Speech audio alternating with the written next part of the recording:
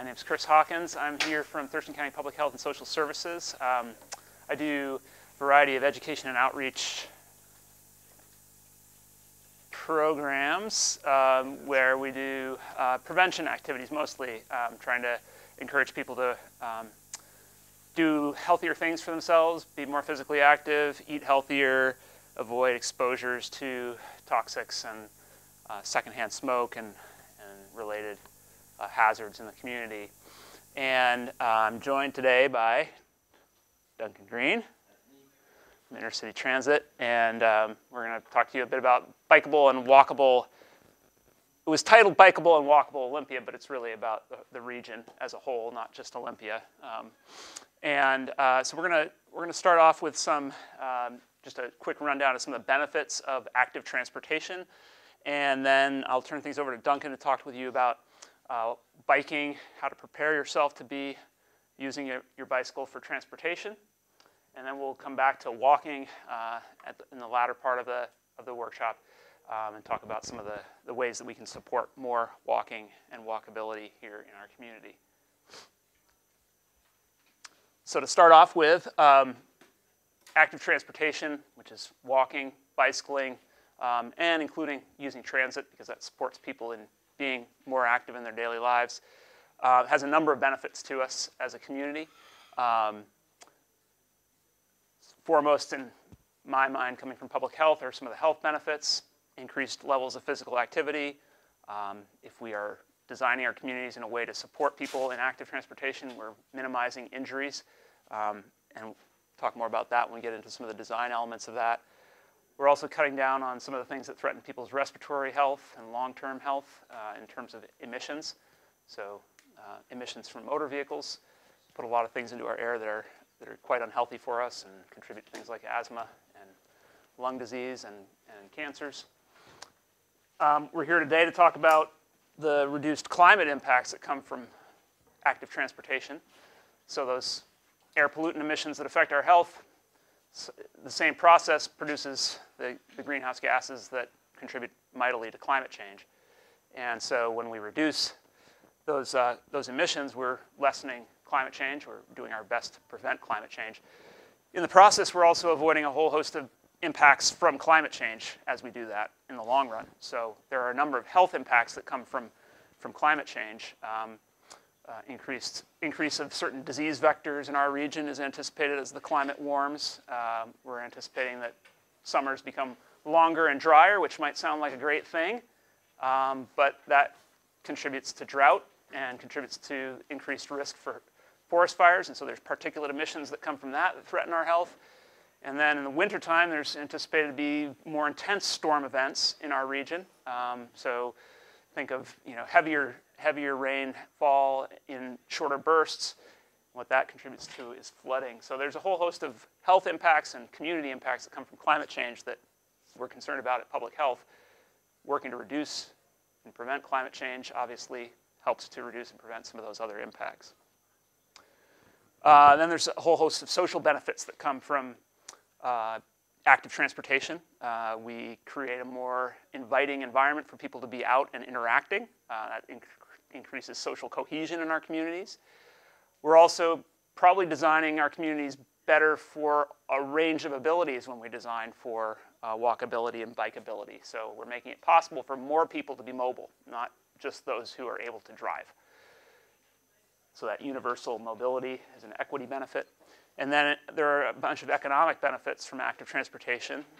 The increased mobility for people is an example of that, but also it's a lower cost form of transportation to be out biking and walking and using transit. So people save money. It's more money for other things. If we design our communities really well, they become very attractive to people and become tourist destinations. So that's another benefit of walkable, bikeable design.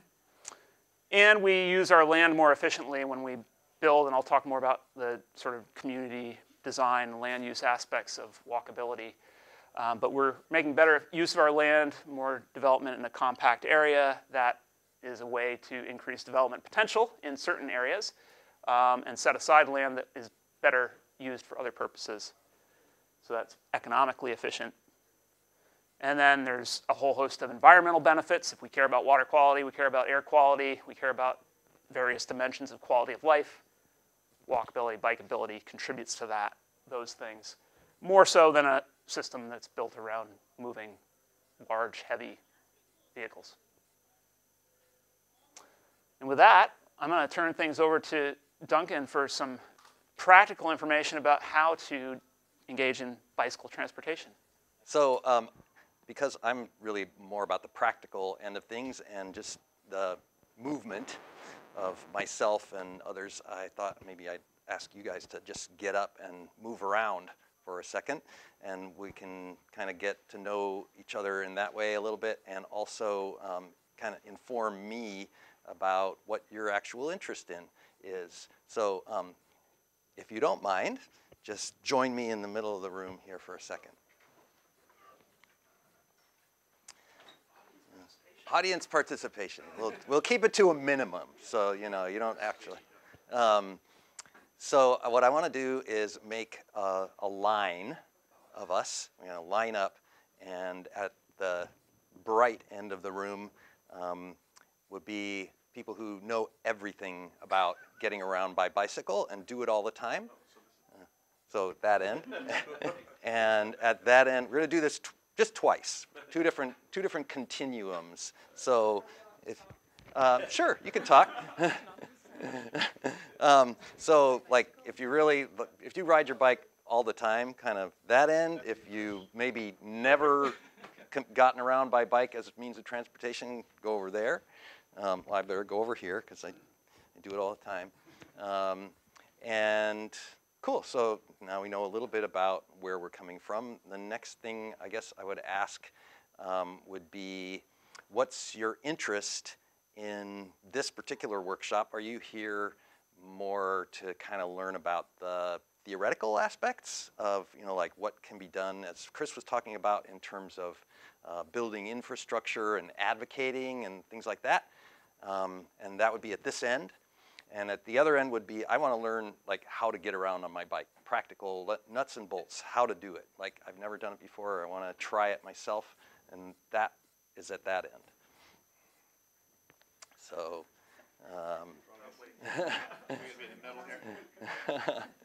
okay, so that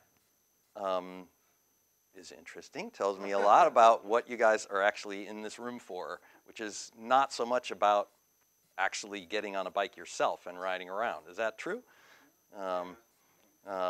So that's interesting. Well, I would say that I don't do near as much biking as this guy does, but it's interesting when you start thinking about the logistics of actually doing more than just going on rails and trails and stuff. It's a whole nother ballgame about how do you get around safely, and that's part of my concern with it, but biking more. Sure. So maybe we can talk a little bit about that. So you're free to sit down if you like. You can also stand or move around. That's fine.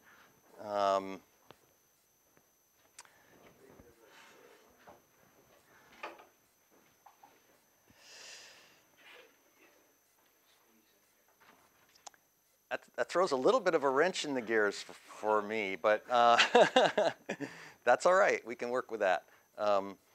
So maybe we would start by talking a little bit about the perception of how safe or not safe it is to ride your bike to get around in our community, and the reality that life is risky, and moving from A to B is risky, really no matter how you do it. So, and I'm not sure if this really addresses most of your concerns, but at least you mentioned it. So, bicycling to get around is a lot actually less risky than you may think. And I wish I had brought this slide, but I recently came across a list of statistical likelihood of what you're going to die from. And the top of the list is heart disease. And not too far down the list is being involved in auto accident. And quite a ways farther down the list is being struck by lightning.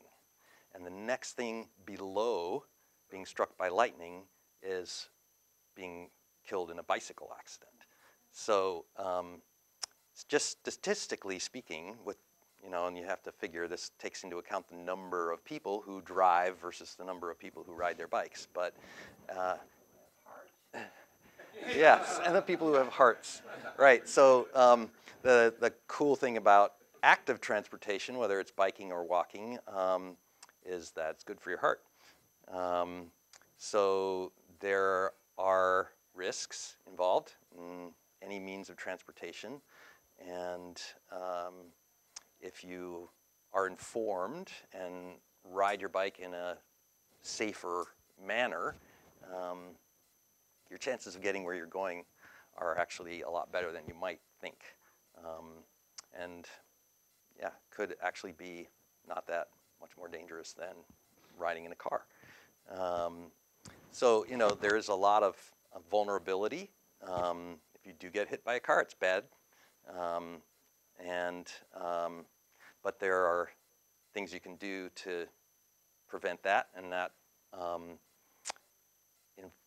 one of the things that I was going to talk about in terms of biking safety and etiquette, it's on the list up there, is that when you're riding a bike on the roads, you are legally a vehicle on the road, and you have all the same rights and the same responsibilities as every other vehicle on the road, which means, yes, you do have to stop at stop signs and wait for the light to turn green and all that, sort of things that might make you impatient, and you might think, I'm just on a bike, I can just cruise through. But it also means that you belong. You belong on the road, and there's truth and reality about, like, legally, yes, you belong, and in reality, a lot of people in cars don't believe that, don't think so. But if you ride predictably and according to the rules of the road, people will respect you for the most part.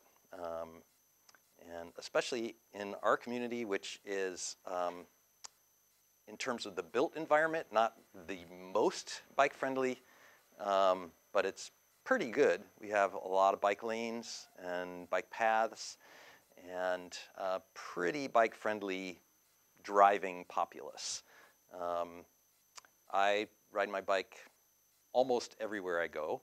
I do have a car, but drive it maybe once every couple of weeks when I need to carry something large or go to a place where there's no transit available and it's far.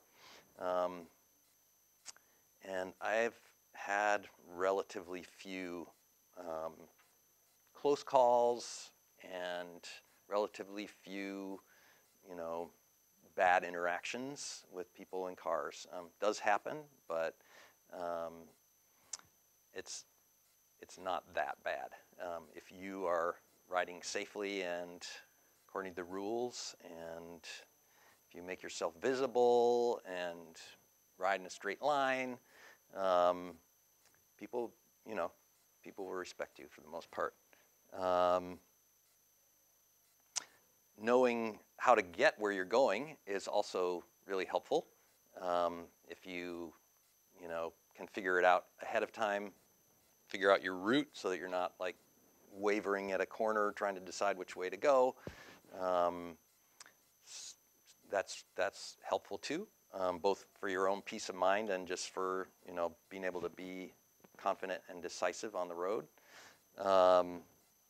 And having a bailout plan, meaning somebody that you could call to pick you up if you have a flat tire, or the weather changes and you're not prepared, or those kinds of things can make the whole prospect a little less daunting. And one thing that's really convenient in many parts of the county, not all, but many parts of the county are served by intercity transit.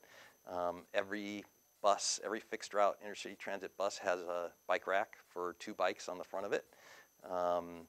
And sometime in the not too distant future, that's going to be for 3 bikes. So we're getting more capacity to move bikes on buses. Have you encountered situations where you wanted to take transit and the bikes were already full? Yes. Yeah. I mean, with only 2, it seems like it. Yeah, I mean, it does. They can fill up on certain routes, especially. And there are tricks, you know, like it doesn't always work, just depending on where you're going. But if you're starting your trip on the bus somewhere near the origin of that trip, it's worth just going to the transit center and getting there a little early and getting your bike on first.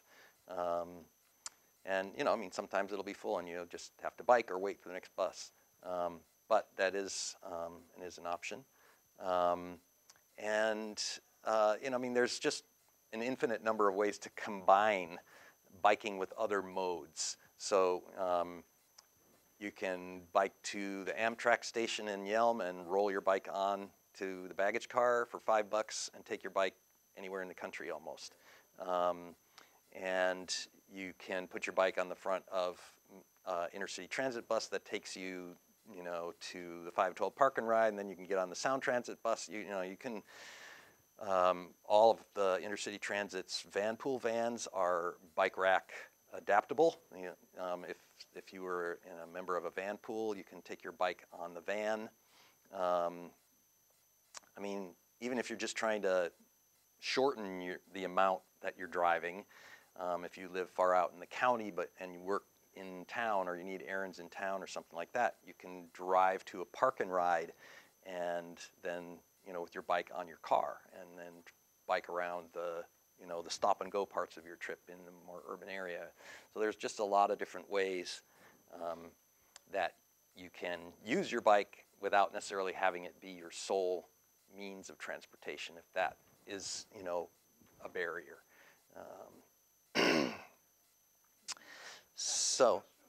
Oh yeah? I just wondered if there's been any talk about updating one bus away so that you could get on your smartphone and find out ahead of time whether the bike rack's on a particular. That is an awesome idea that I think you may be the first one to have thought of. That would be pretty cool. A technological feat that I'm not sure I would be able to conceive how you would do that, but yeah, that I'll remember that.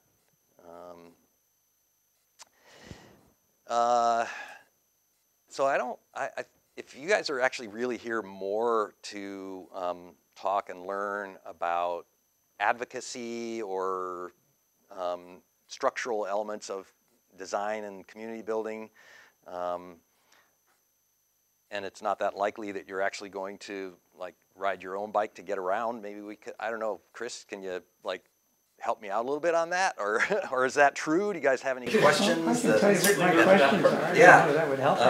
If you have questions I looked at the pictures of the bike infrastructure in Amsterdam, and I wonder why it's so slow for the city of Olympia to get from where we are to something a lot more like that.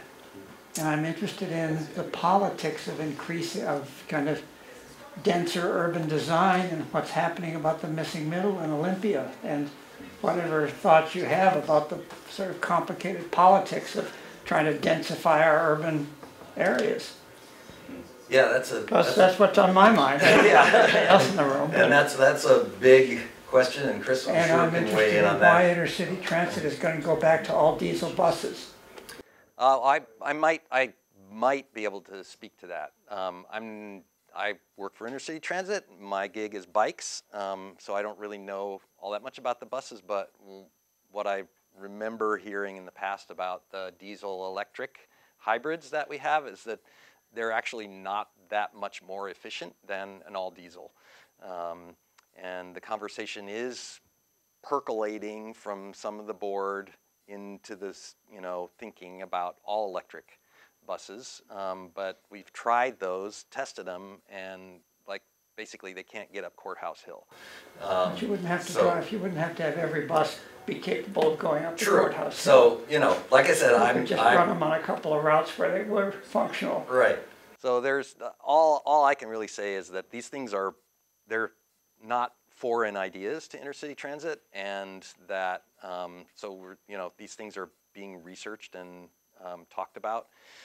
And as much as I would like an all-electric fleet, there are still like some technological hurdles and just practical and expense and all these kinds of things that make those kinds of changes happen slowly, unfortunately. But and I probably should just stop talking about that because I'm not a spokesman for that part. But just so you know, it's in the mix of possibilities.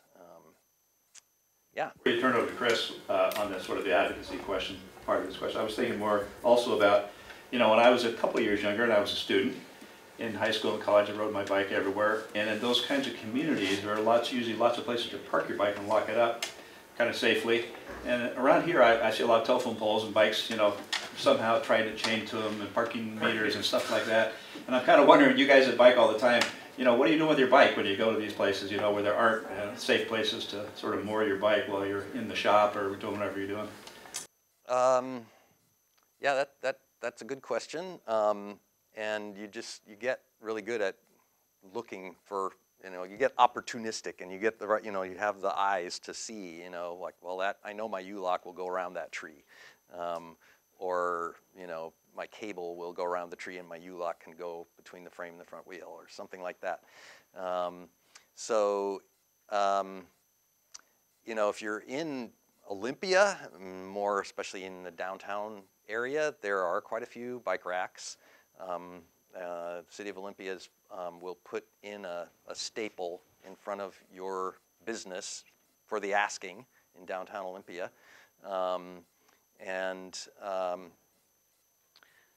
So yeah, I mean, personally, I kind of tend to go the places where I can lock my bike. So the fact that my bike is my means of transportation does kind of inform a little bit where I shop. And so, I don't go to the mall, and I just don't. There's no place to lock your bike, or and it's like you have to ride through bike unfriendly territory to get there. So, I choose where I go based on my means of transportation to some degree.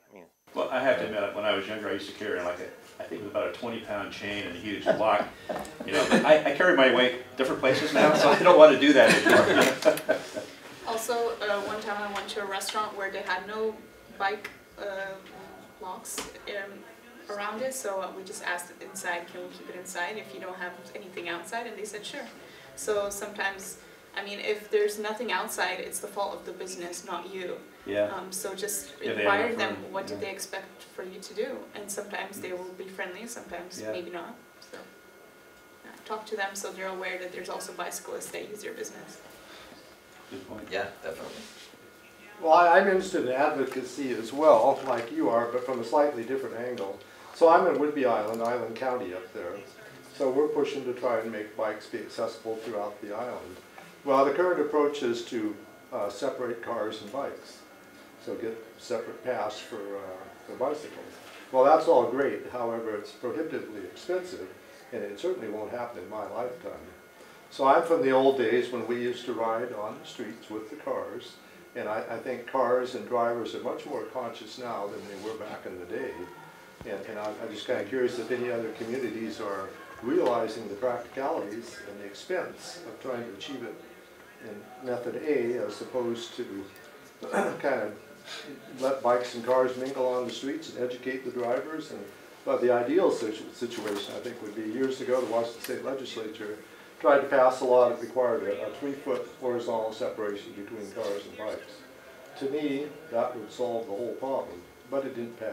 Yeah. Some other states have it, actually. Yeah, quite a few states have the 3-foot law. So I right was now. just kind of curious if Olympia is... You mean as a driver, as you're coming up on a bike? If you're, yeah, when you're in a Yeah. car and you're Yeah, passing a bike. Yeah. Yeah. It's interesting, if you're a biker and you're in a car, you're a hell of a lot more thoughtful about it. Yeah, well, I actually saw something recently in my, in my searches that there was a study that showed that people who ride bikes are actually measurably better drivers. not just in terms of paying attention to, you know, bikes and people on the street, but they actually process information differently. So it takes different level of information processing in your brain to ride a bike. And so if you have that developed, it makes you a better driver. I mean, it's kind of a tangent, but when you're in a car, it just kind of seems like a screen. Yeah. It's like it's a video game you're right. driving, and when you're in a bike, It's like, real. it's right in your face. You're about to get hit any moment. Not really. Yeah, but you know. But, yeah. No, it's real. You could get hit any moment. Yeah. I mean, don't mean to scare anybody. Right. No. It is. It's also true if you run into something on your bike that you might have been able to avoid, You feel you're going to get hurt. You know, like little kids don't usually ride in straight lines, I have found. You know, stuff like that. You don't know what they're going to do in front of you. So a couple of folks' questions have been more about how do we create that more supportive community environment that makes it possible for a larger proportion of the population, because let's be honest, it's usually less than 10% who are out there utilizing a bike or even walking for their daily transportation. To make it possible for a greater proportion to do that takes some changes. And as Thad was getting at with his question, it depends a lot on political will and policy decisions as to whether that transformation is happening.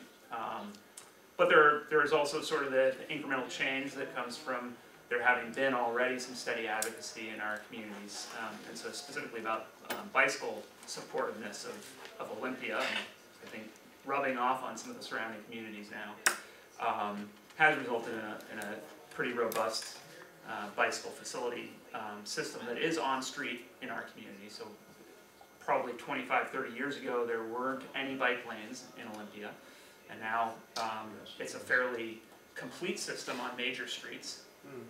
We happen to have the Public Works Director from the City of Olympia with us here today, Rich Hoy. So Rich, feel free to jump in here. But before he became the Public Works Director, Rich was a volunteer on the city's Bicycle and Pedestrian Advisory Committee. So there's sort of a steady transformation going on within the City of Olympia to try to do more to support walking and bicycling. And the bike facilities that we see in bike lanes are an example of that. Another change that's been happening to address the question you were asking, Dave, what about end-of-trip facilities? That's certainly an important factor in whether somebody decides to ride or not. Do they know that they're going to arrive at a place where they can be safe and secure in terms of parking their bike or just personal safety and security? And I think City of Olympia is improving on that. There was a period of time when there was a fairly weak requirement about whether bike parking is built when new construction occurs, and there now is something in the development code for the City of Olympia that says you will provide bicycle parking, and it will be in proportion to the number of employees or the square footage of your building when you build it. And you're supposed to provide both Class 1 parking, which is covered and indoors, so very secure for your employees, as well as customer parking. So, and it has to meet certain characteristics that really support the bike, unlike some bike racks that you may be familiar with from your childhood or even more recently that don't support the bike very well, and so the bike flops over and isn't very well secured from theft either. So there's a steady improvement going on in terms of the availability of that parking because that code is in place. And the city, I think, is doing a fairly good job of monitoring how well that code is being applied when new construction happens. And it seems But like, that's been a result in part by there being some advocacy out there in the community. so with these new downtown apartments and condos going in, do they have parking for residents? They should, Yeah. if they are being built to the code of the city Okay, of so we can Olympia. check it. I don't think anyone's done quite inventory of the latest buildings that have gone in. It's But interesting. I think if you look around these buildings, you tend to find that there is some outdoor parking for visitors, and there's probably some indoor parking for the residents of those buildings. And so there's a standard for commercial versus residential and that sort of thing. So that really was a result of some long-term advocacy on the part of some local organizations, Capital Bicycling Club, and also an organization called Olympia Safe Streets, that have really been dogging that and making sure that the city does make those changes to their code and then apply the code and ensure compliance with the code. So I think some of those changes are happening. The bigger changes that Thad was referring to of land use and how we achieve walkability, I probably should get into my presentation so you can learn, everyone can learn a little bit more about that, what it takes to support people walking and bicycling in their daily lives.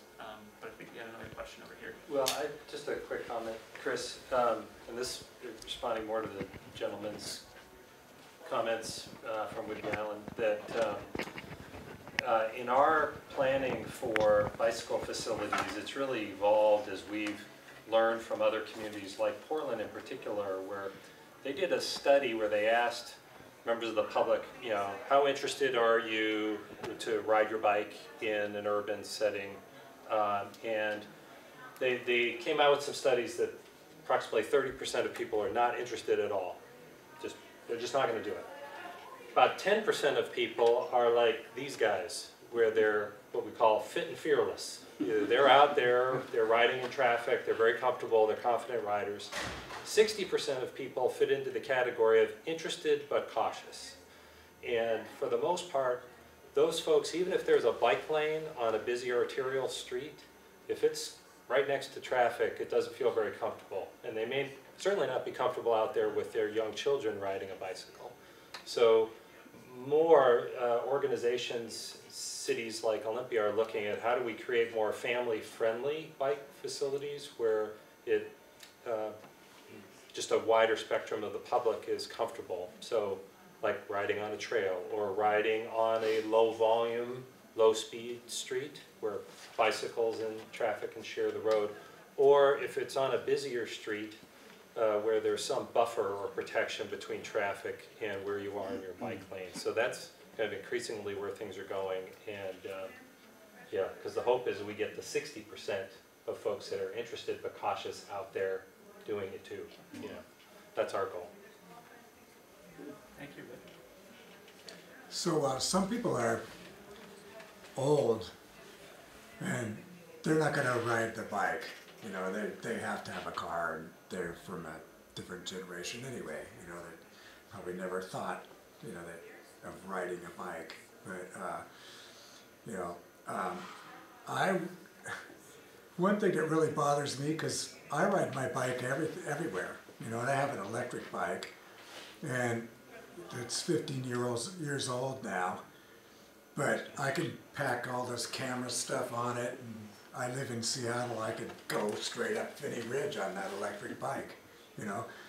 But, you know, when I ride my bike and it's on a busy street, I make sure to leave space for people to go around me. And I see all these bike people that they get a certain set of, you know, really radical bike riders. Well, they're going to take up the whole street, and they're going to make a whole line of traffic go 15 miles an hour.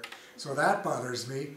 Then another thing is that some people will go way around me to give me plenty of room. Other people will zoom past me at like 60 miles an hour, you know, and leave me that much space, you know. And so I wonder, you know, if they could maybe change regulations or something to, you know, make people treat each other better. Or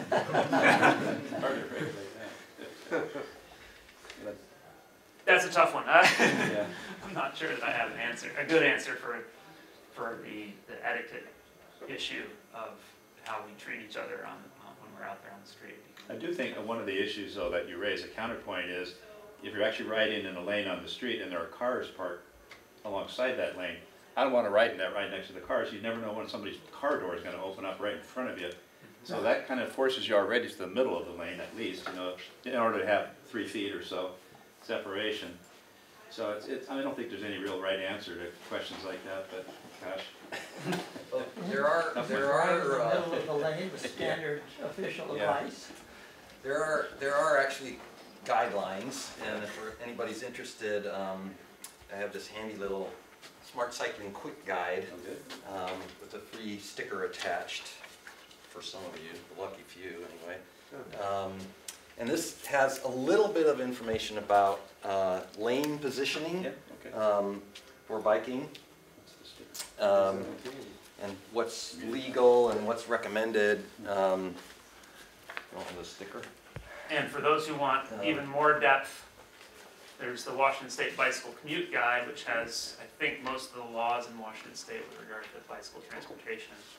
So that's another tool that we have available to us.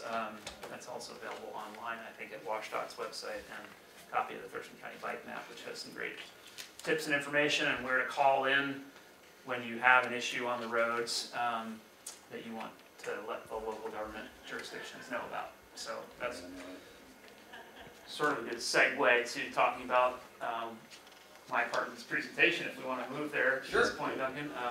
Folks might have more questions about biking, bikeability, and that sort of stuff. If you do about lane positioning, I'm happy to share more about that too. So at Public Health, we really want to make sure that these choices are available to people, active transportation, because it's been shown to be one of the main ways that people can get that daily dose of physical activity that is what prevents heart disease, diabetes, and a whole host of other chronic illnesses.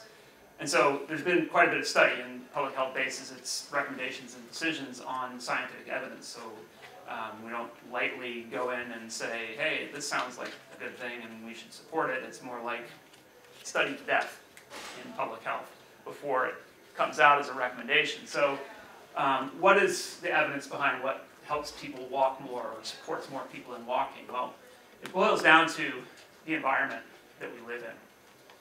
Does that environment make the choice of being active or not easy for people? Does it support them in getting a daily dose of physical activity?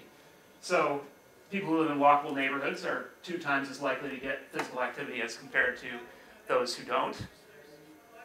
People in mixed-use neighborhoods, and I'll explain a little bit more about that in a moment, are also more likely to meet physical activity guidelines. And people who live near a trail are even more likely to meet those guidelines. So having that supportive environment that makes it really easy for people to be physically active is proven to be more effective, or an effective strategy towards this. Not to say that you can't educate people to change their behaviors and inform them of all the benefits of walking and bicycling, but what we have substantiated in public health is that you change the environment and people will come. You change the environment and you'll get better results in terms of that level of physical activity. Another dimension of this is sort of the injury prevention, which I think relates to some of the questions here. How do we increase safety? Speed of traffic is the big factor in severity of crashes and resulting injuries from those crashes. So the more we can slow traffic down, and that can be accomplished through a variety of means, but generally in advocacy circles it comes down to cops or curbs. So you can either enforce your way into lower traffic speeds, or you can make the environment guide people to those slower speeds by narrowing lanes and some other treatments that will, basically communicate to people through what they experience that they're supposed to go slower. You can put all the speed limit signs you want, but that doesn't necessarily change behavior. So a little bit more detail on what are the ingredients of that walkability that this scientific evidence is showing. It is density. It is trying to create compact developments where you have more people living in the same amount of space or same area. This is an example of a neighborhood in Olympia where they've mixed an apartment building into what ordinarily in the past would have been a single family, fairly low density neighborhood. But this is not far from transit, and the city of Olympia said we're going to allow higher densities here and we're going to mix in some apartment buildings. And of course, do it in a way that also provides some infrastructure. Diversity. That is that mix of uses that was referred to in that last slide. So when you can bring more destinations close to where people live or work, they're going to be more likely to go out to those places by the most convenient means, which if it's close by is on foot. If you've tried getting in your car to move from one place to another in downtown Olympia recently, or you've done this in a large city, you know how difficult and frustrating that can be to just get your car parked again. So when we do this and we design things well and put those destinations close to where people live and work, they're going to be more apt to go for that walk to get to those activities and services that they want. And finally, the design. Of course, putting in place the needed infrastructure to make it possible for people who have a disability or through old age are not as mobile as they used to be to get around still, having ramps on curbs designed for all ages and abilities. Making that an inviting environment by having lots of features, street furniture, streetscape, ample walking space with sidewalks, and dedicated facilities for bicycling and related human-powered transportation. In the drawdown book that you heard referenced earlier today, they boil it down to 4 different characteristics here that we're trying to create a useful opportunities for people to be on foot or by bike or travel by bike, make them safe, make them comfortable, and make them interesting. So you want to try to achieve those 4 qualities through that density, diversity, and design. And that really is what adds up to walkability. The book, I think, and some other folks would include a couple other Ds besides those 3 Ds there. I just kind of simplified it for you folks, but distance is another one that's frequently mentioned.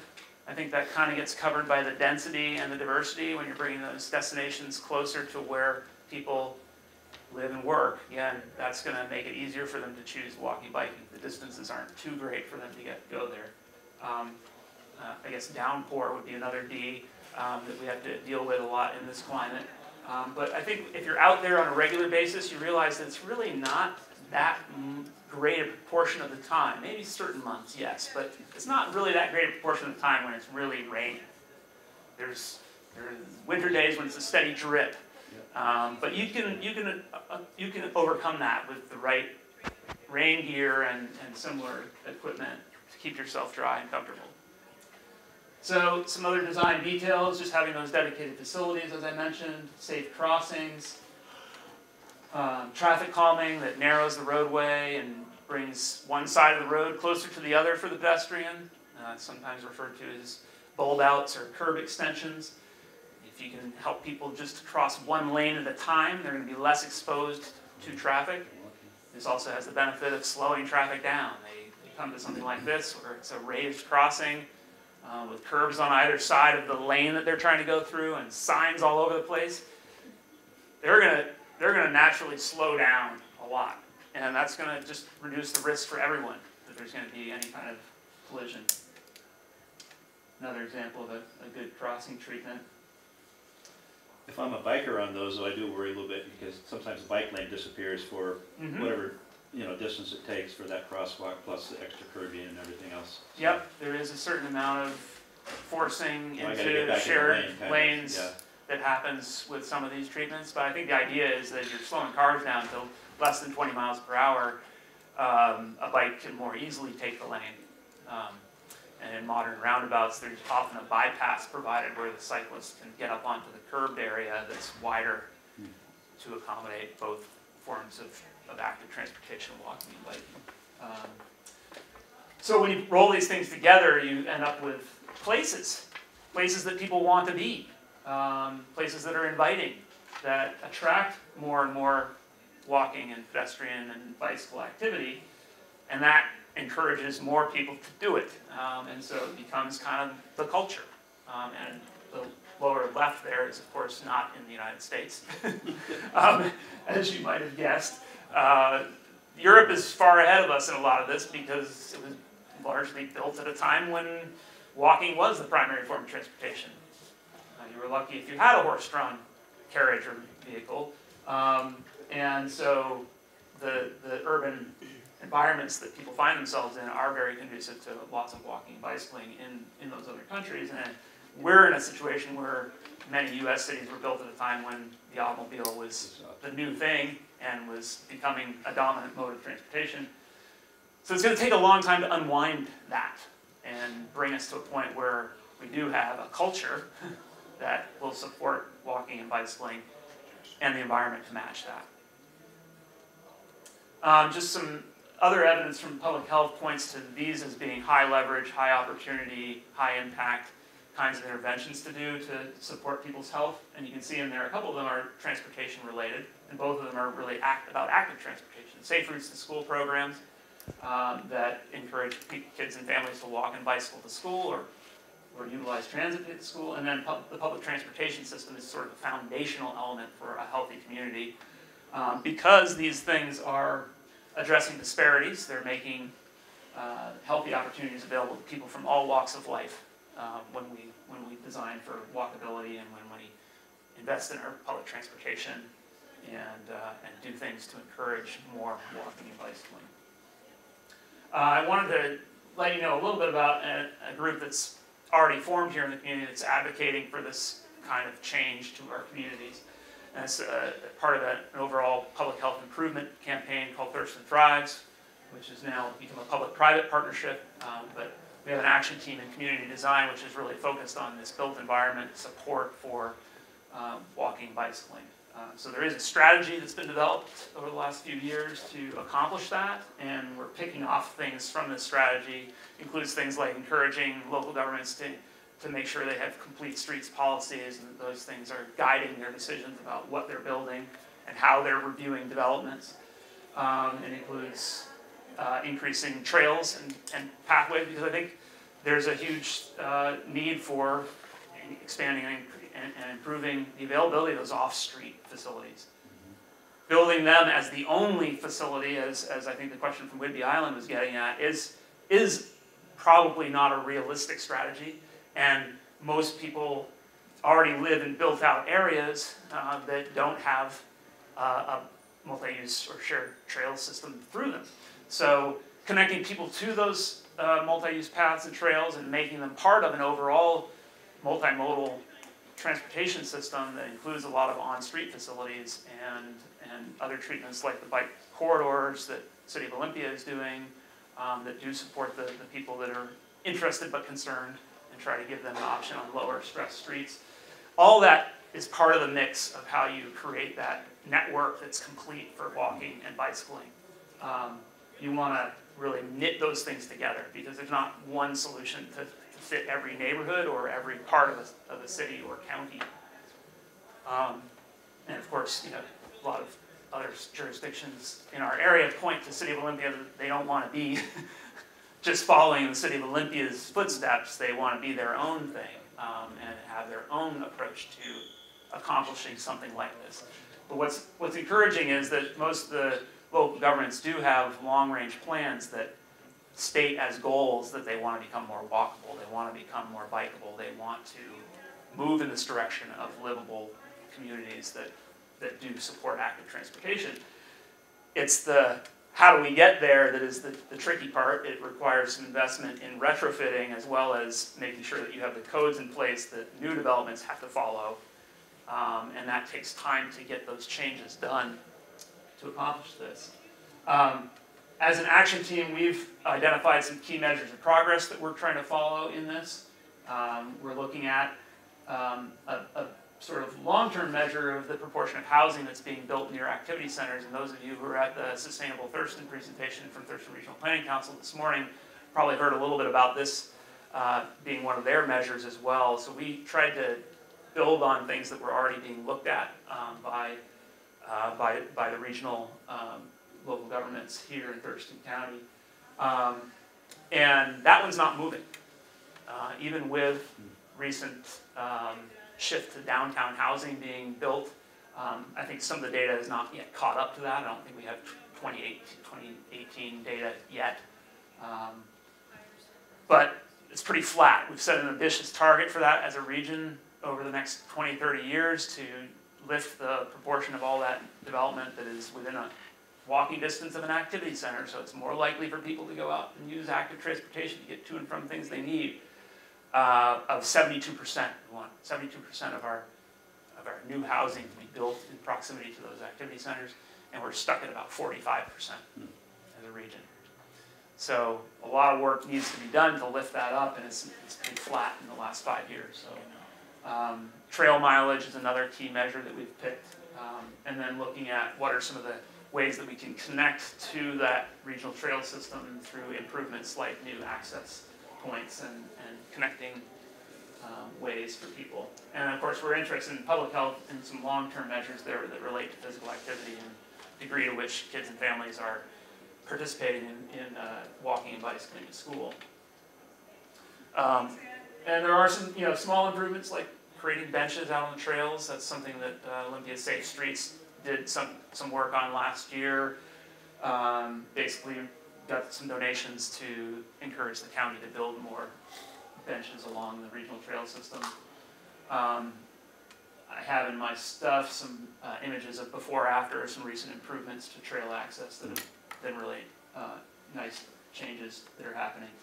And we've kind of done some analysis to support this, like where are the opportunities to build new access points to the trail system. And this was a prime case of that where in a high density, both residential and employment near Lily Road, there were very few public access points to the Chehalis Western Trail where a whole host of employees could be using their bike to get to and from work, and residents there could be accessing that trail for daily walks and recreation, and they were frustrated. They didn't have a clear way to do it that was public and accessible. City of Olympia got some heat from the residents along there and some other advocacy groups, and responded by working with a landowner that was reluctant at first, but then finally realized that they needed to do it because it was a lot of their residents who were asking them to build an improvement. So at the end of Ensign Road up in northeast Olympia, the city recently constructed a new level, accessible connection from the end of that street to the Chehalis Western Trail, which opens it up for a whole bunch of apartment residents and the FERS assisted living facility. So, so some progress is being made, and we hope to see continuation on projects like Safe Routes to School work that are happening, as well as some, continued effort on the big picture policies like the comprehensive plan for Thurston County and a regional trails plan that TRPC is going to be working on an update for in the next year or so. I don't have time to get into a lot of this, but this is kind of getting at some of the question that Thad was asking about how do we get those policy changes to happen that will enable us to have the kind of walkable land use that we want, because it seems like we're not getting there, or we're not readily seeing that change happen. It does take getting down into the devils that are in the details of things like the design and development standards, engineering design and development standards in the City of Olympia, to make sure that they really are requiring that we build things to a very walkable design. This is an example of that in northeast Olympia. There's a development that's, again, adjacent to the Chehalis Western Trail that when it came in was not going to connect to that trail from the development, despite the fact that it was encompassing an area of several city blocks and was putting in new streets and would have several hundred residents moving in there. There weren't connections, but because of some local advocates who knew the process, they were able to get in there and challenge this at the design review stage and make sure that the city was aware that they're not living up to the vision that we have in our comprehensive plan. We really ought to be requiring them to create block spacing that is small enough that people can walk to the trail and create the connections. So through that advocacy, not only did they get this development to follow that, but they also were able to get that encoded in the development standards such that future developments will have to do this kind of connection. So that's just what this slide sort of unpacks a little bit. But that's the sort of getting into the details that really needs to happen on a regular basis. I think City of Olympia is pretty far along in this.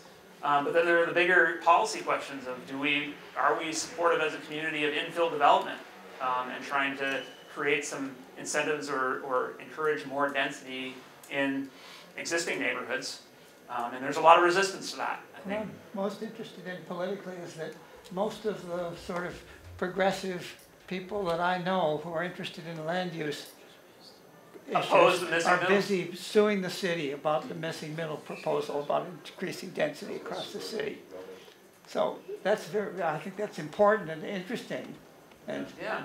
I wonder whether you have thoughts about the dynamics of that, I thought maybe form-based zoning was going to solve provide an approach to sort of addressing some of those concerns and make it easier to do this. But And in some, the city has passed by, as far as I know. yeah, I don't know and in what. some areas, some districts, there's some experimentation going on with form-based zoning that really says, you know, this is what the vision is for this area, and we're going to let things get built to that vision, and not micromanage it, but really let it start to happen.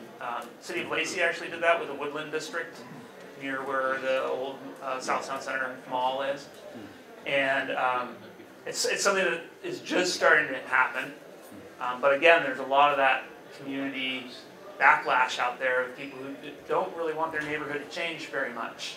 They're all in favor of having things be livable and walkable, but when it gets down to, would you be willing to have more duplexes or triplexes in your neighborhood, at least in close vicinity to those transit lines that run through your neighborhood, people are not necessarily on board with that. So I think that's kind of a cultural shift that we still need to work on and accomplish as a community, is understanding the implications of that. Like, if you keep the current level of density, we're never going to get there in terms of encouraging and supporting the things we say that we envision.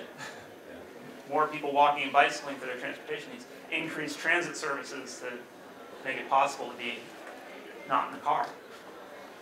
My grandchildren live in Ballard, so I've been up in Ballard once a week for the last 8 years, and have seen what's happened in Ballard, which is the bugaboo that everybody appeals to. I think we do not want our neighborhood to look like Ballard. There is one lovely fourplex in my daughter's neighborhood that I think people would be happy to have. It was built in the 20s. It's a regular fourplex, but it fits with the neighborhood. And the way that all these new ticky-tacky boxes with various pieces of different veneers stuck on the front do not really fit in the neighborhood. And so that's a good point, is that sometimes we don't pay enough attention to the design of something to make it very appealing, and really insist on the very good design that makes that density not so threatening or make people feel like they're not welcome anymore.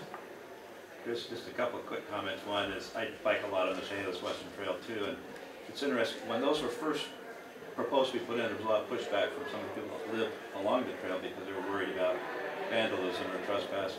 A lot of those people have put gates in their fences now, so they can access the trail directly from the back of their house. You know, I see that all along there. And the other comment is, I was up on the west side of Olympia last week, and it's worked on my car, and I walked to the mall. And the interesting thing about the mall is there's sidewalks out on the street, but if you want to walk from the street to the mall, there is no pedestrian pathway whatsoever. You're walking in the lanes with the traffic. And it's like, well, that was built how many years ago? In the 60s maybe? Yeah. So it's probably 6-year-old thinking, but it was just fascinating to me to think about, you know, how unappealing that is for anybody walking. Because there's no safe place to walk if you're walking there until you actually get to the mall itself. Well, there's sidewalks around it, of course. But it was fascinating to me that it was never required, obviously, and they never even thought it would be useful to put in pedestrian pathways from the surrounding area into the mall. It's a car-driven culture. It's actually newer. The mall on West Side was built like in the early 80s. Was that newer? Yeah. That new? Yeah. Whenever. They're finally realizing that they need to have some kind of exterior walkway. I think they've got some kind of trail planned for a ring around the mall. I'm not sure how well it's going to connect from there into the main buildings. The surrounding streets that have sidewalks, and then there's sort of nothing. Then there's the moat of parking. Yeah. We're kind of. I think we have come to the end of our time, but if folks want to ask more questions, I'm willing to hang out for a bit here. And there's just some final information on this slide about ways that you can stay involved with this, participate in those active forms of transportation as much as you can personally, because there is safety in numbers, and this also encourages others to do that as well. And then there's supporting or participating in events like the ones Duncan had listed on his slide. The Bicycle Commuter Challenge is coming up. And then getting involved with some of those devil in the detail things that I was alluding to, and advocating for improvements to what local governments are doing and making our communities better. So feel free to take down some of that information and ask us questions as we conclude.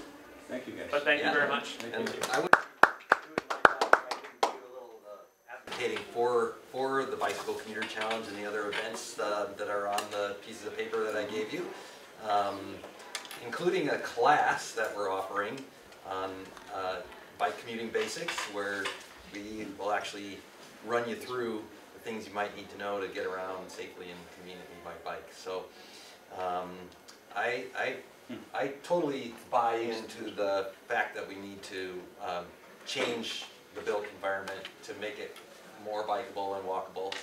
And on the other side of that is the more of us that use the environment the way it is and tell, advocate, use our voices to make it better, but actually being out there and showing ourselves on the road is a form of advocacy too.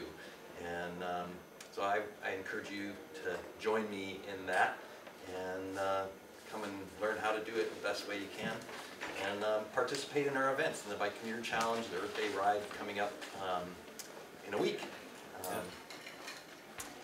And I'm also happy for any other questions you guys. Thanks, everyone. Thanks. Appreciate it.